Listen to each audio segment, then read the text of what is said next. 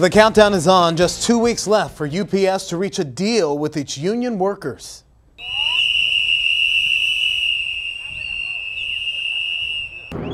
With talks stalled, the Teamsters are holding rallies with rank and file employees all over the country, including right here in Louisville that you're seeing here today. Now, one of the biggest sticking points is just how much will UPS raise its entry-level pay, which is currently about $16 an hour. People come to work and work very hard for UPS, and they're living in homeless shelters or out on the street, or they can't take care of themselves because they just can't make a decent living at UPS, even though that UPS is making a lot of money off the work that these people are doing. So it's very important for us to raise the part-time wages up, just like everybody else in America is doing these days.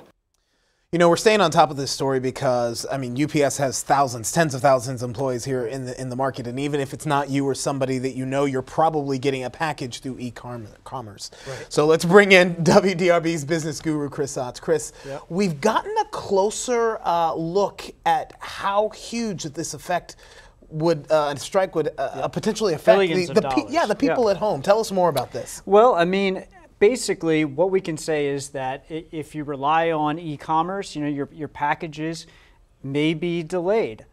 It's possible that they won't, but almost all experts agree that FedEx, the post office, other carriers out there cannot take all of that package volume from UPS if the workers were just to walk out. Of course, UPS will try to keep things going. They say they're training their management to step in and load those cars.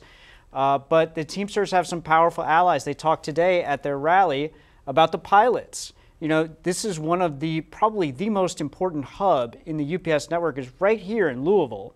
And those pilots are not going to be flying planes. So the supervisor, you know, management pilots may be able to step in. They may be able to rely on contractors.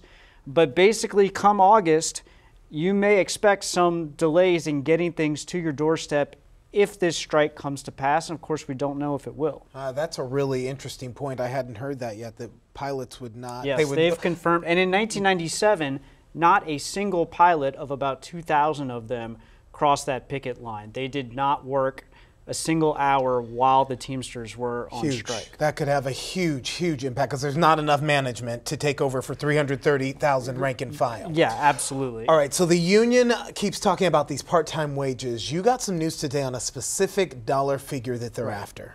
Yeah, basically it's $20 an hour or north of $20 an hour.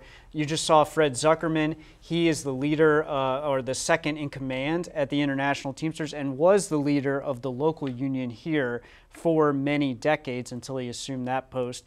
And I spoke with him and he said north of 20 is by far a reasonable expectation. He said even some McDonald's are paying north of that, and UPS is a quality job that needs to raise the wage. They need to keep up. I said, what about 25? Some Teamsters want to see that. And he said, well, we're still in negotiations. He did not want to go that far. So I think that gives you a pretty good idea of where things might settle out if we do get a deal. And of course, in Louisville, they're already paying north of $20 an hour for entry-level workers. The issue is they're not contractually obligated to do that.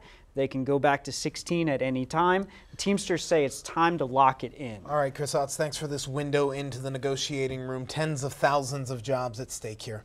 We look forward to your next article on WDRB.com.